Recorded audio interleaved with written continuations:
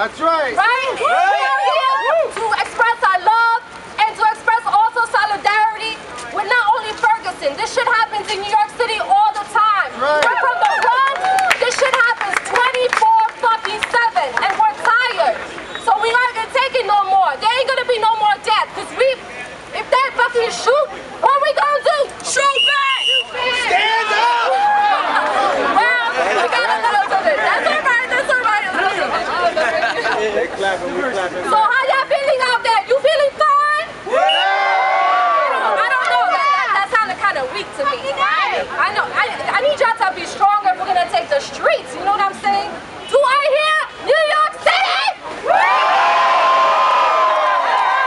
Do I hear New York City? All right. I'm gonna check in a minute, but I'm gonna pass the mic to somebody else now. From Staten Island to Ferguson. My name's Justin, I'm from Staten Island. I've been standing with the neighbors in Ferguson. There's a community of people just like us in Ferguson mobilizing the same tools we do right now. If you go online, look for the hashtag Operation Help or Hush. It's done by a bunch of great, powerful black women inside Ferguson. Right now we're seeing a lot of great leaders and a lot of questionable ones taking the message to the world, like our friend Brother Al. But unfortunately, as Brother Al brings this message to the higher levels, Staten Island's been left behind. You'll notice there's been a battle about where the march is going to be. Reverend Sharpton never asked Staten Island, never asked the Gardner family where they wanted to march. So, thankfully, after the community stood up on social media, Reverend Al conceded to the community's wishes. So this Saturday, we march from the site where NYPD murdered Eric Gardner, and we will march to the 120th precinct to bring our voices to Staten Island. From Staten Island to Ferguson, we must stand together.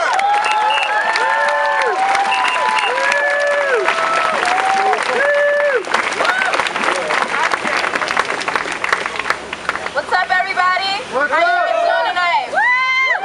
My name's Chiquita, and I'm black, and I'm female. I'm originally from Chicago, but I live in Brooklyn, and I just want to say I love seeing all of the diversity that's out here today. We got young people, we got old people, we got black people, white people, all sorts of people of color, and we are tired, y'all. It's not up to fucking Al Sharpton. It's not up to the motherfucking president. It's not up to none of these motherfuckers. It's up to us because we are the fucking people, goddammit. We are the people, and it is our fucking responsibility to take the fucking streets back because they don't give a fuck about us. They only give a fuck about themselves. We need to boycott. We need to take a stand. We need to march every fucking day. We don't need to let this shit go.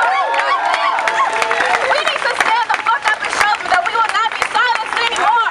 We will not be let silent! people fucking die in the street like animals.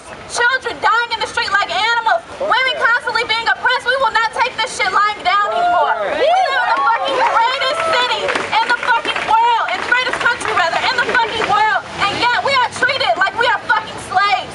We are slaves to the mentality of power and money, and we need to fucking stand up and say fuck all of that shit because it doesn't matter. It doesn't matter.